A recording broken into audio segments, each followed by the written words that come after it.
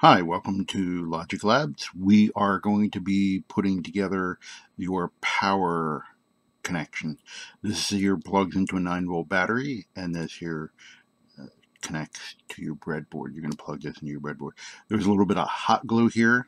This here is a header set that is 4 pins wide, as you can see from here. So we have 4 pins, and you're going to be pulling these 2 pins out and this one here. You're each going to be given a 4-pin header set. You'll pull the 2 pins out using some needle nose pliers or the tip of your wire strippers. You'll be soldering on the ends. So the tools that you'll be using, you should be purchasing a set of wire strippers. Doesn't matter the brand. It has to be able to do 22 and 24 gauge.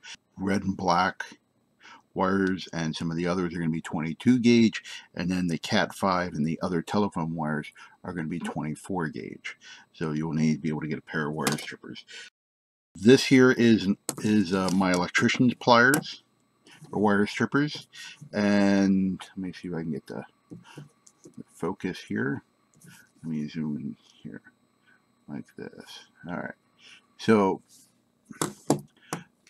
there we go. So this here is 10, 12, 14, 16, 18, and 20. The 20 is too big. You will not be able to strip wires. If you get a pair of wire strippers, Klein is a very good pair of tools. They do make some smaller size tools or smaller diameter tools. But this is just an older pair I just wanted to show you. The 20 is too big. If you try and strip something that is a 20, let me show you here.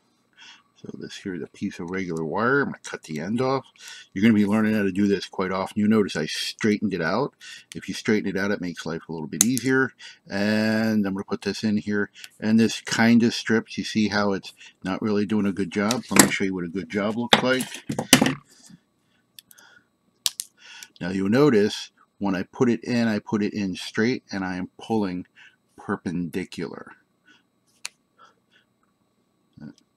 So I.C.s will be selling a pair of wire strippers similar to these. I'm putting this in at the 22. See, it says solid. This is a piece of solid wire. So put it in, and it gives a nice strip. Now this here is way too long. You need to cut. Remember, all your wires that go into your breadboard need to be 3/8 of an inch. This is not quite 3/8 of an inch. That's 3/8 of an inch. You're going to learn how to figure this out because it's really important. Too shorter wires won't give you a good connection. You'll have intermittent connections. And you see your little pieces of wire here. Make sure you clean up your workbench. If you don't clean up your workbench, you and I will have words. And that means you want to volunteer and do some tidying. I have lots of rooms that need tidying, and I'm more than happy to have people volunteer to help me tidy. So you are always welcome to volunteer to help me tidy up. And you can do that by not cleaning up your workspace. All right, so to talk about stripping wires. Your wires will probably be stripped on these leads here. If they're not, you'll need to strip them. This here is a 24. So just to demonstrate right here. See how that fits in the 24 right there, 24, 26. So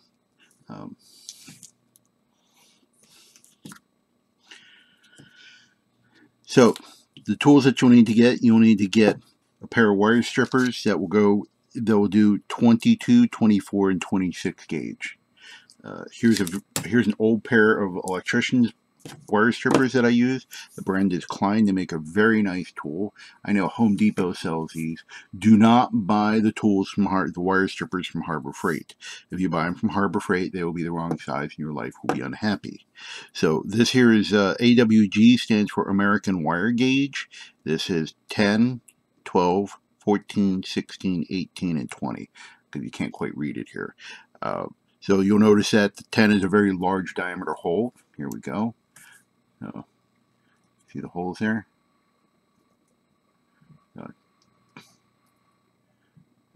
Nice large hole, and that won't work well.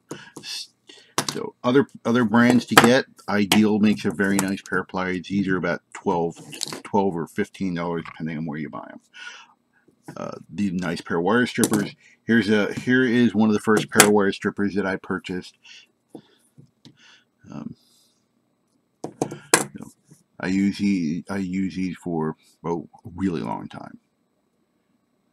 And this here is marked 22 to 30. So this is 22, 24, 26, 28, and 30. Again, 22, 24, and 26 would be good. You don't have to get to 26s. 24 will be fine. I don't think you're going to be doing anything smaller. But these here are a really good pair of electronic strippers. I loaned these to a friend, and you see what he does for me. Let's talk about loaning tools. I highly recommend you never loan your tools out to anybody. I know that sounds not friendly, but loaning your tools out, you always get them returned in bad condition. You see this right here?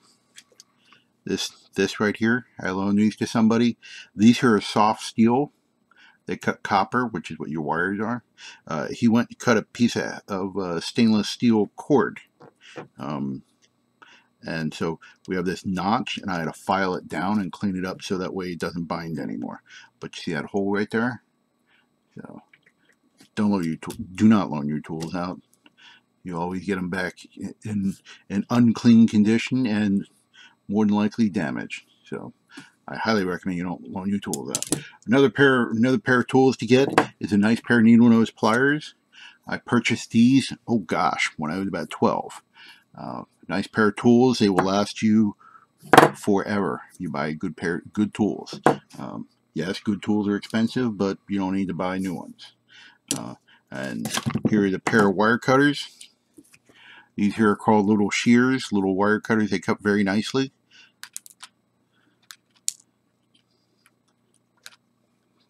Nice little notches on these. You see these stripes right here, so you'll break them. You'll break these at 4 when we're handing these out in class. So it'll be your job to break these off and pass it along. And I'm going to take a pair of, I'm going to use these because they have a nice little serrated edge on the front here. So I'm going to use my serrated edge on the front here, and I'm going to grab one of the pins and pull. Throw these out. Have these nice little pins, and now this looks like a 6-year-old with buck teeth, and that's perfect. Then what we're going to do is put these in this vise right here. This here wonderful little tool is called a helping hands. So let's talk about solder. This is solder. This is composed of lead and tin. So this here is 40% lead and 60% tin. This is a box that I've had for a very long time. So as soon as you're done, you wash your hands. And the Romans used lead for all sorts of really great things, they not knowing that it was poisonous. So their whole society wound up getting poisoned by lead. And the richer you were, the more lead you had in your pots and your pans and your utensils, and your house was plumbed with lead. And since they had volcanic water flowing through with hot water, and so they hot and cold running water throughout their houses. Problem with the heat was it pulled more lead and put it into the water, so it saturated the water with lead. And so lead poisoning does 3 things to you. One is it makes you stupid. The next is it makes you psychotic, and the last one is it makes you sterile. So all the more reason for you to go wash your hands and just clean up and just soap bubbles, clean your hands. When you do the solder, you will have the smoke just blow it away from you. Just blow it away, not a problem. So this is what happens when you put too much solder on here. That lands on your leg, it's gonna hurt. You're gonna say ow. Speaking of ow, do not touch from the black part all the way to the tip. It is very, very hot. It is 520 degrees kind of hot. Our soldering irons in the labs are set at 525. So please be careful in that aspect. So let's get down to business. What you're going to do is you set this up already, and then we're going to take these right here, and I'm going to take a pair of pliers, Actually, let me start over here. So let's assume that your wires are broken off, or the set you don't have wires. So I'm going to take these handy dandy wire strippers, cut them off. When you're stripping wires, remember to keep it perpendicular. This here is A28, so let's see, is that good? Yes. Now, one of the tricks is, you see this is spread apart, so you have to rotate this and twist this like this.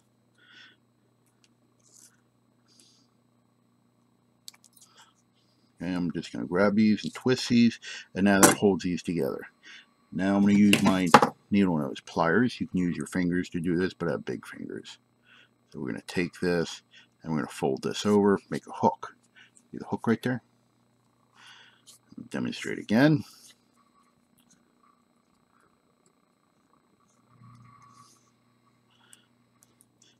Twist this better.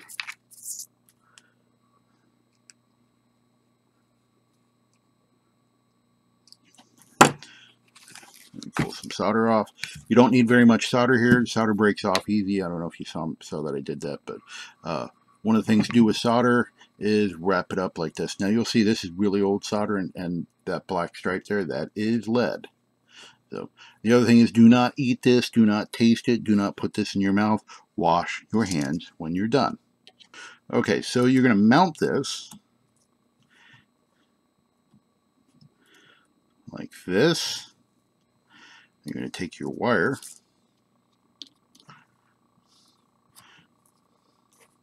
first wire is going to get hooked over here. So I curled the wire. Remember, I curled the wire, put a little end on that, and I'm going to put that in the hole here. Now you pick up your solder. For soldering, the trick is to count to 8. First off, you clean the tip, then you put a little ball of solder. The heat has to come out of the soldering iron and go into the board and the part. This here is, so part 1, part 2, you have to heat it up. So you're going to apply the heat with that little ball of solder. You see how it moves around? 1, 2, 3, solder on, solder off, 6, 7, 8. You're done. If you exceed 8, your parts start to melt, and that is bad. Now, I'm going to put my iron down. Always put the iron down, because it is hot and you will burn yourself and you will say, ow. Let's not say ow this time. So I'm going to hook this around here, put this in the clip. Let me do that again. So hook that around there, put a little bit of tension on it. So here we go. Little ball of solder, heat on. 1, 2, 3. Solder on, solder off, 6, 7, 8, and you're done. Okay. The next thing you're going to do is we're going to have hot glue in the lab. I think all of you by now have experienced hot glue. If you haven't, I'll do another video on that. Now, you notice I left the heat on a little too long, and see how this is not straight? That is because I left the heat on a little too long. You can straighten this out, not a problem. Just bend it. Right. There will be extras of these in labs, so do not worry about that. You'll have extras of these. You put some hot glue on, and then this here will go into your breadboard. Let me get a breadboard here. So you're going to be learning about these soon. This here is your breadboard. Do not panic. By the time you get done watching all the videos, you'll be an expert on how to use this, as well as how to actually make everything work nicely. So I did this pretty good. Here we go. This will plug into this hole right here, like that, and that is what you're going to be doing. So voila, and congratulations, you are now an expert. Thank you for watching.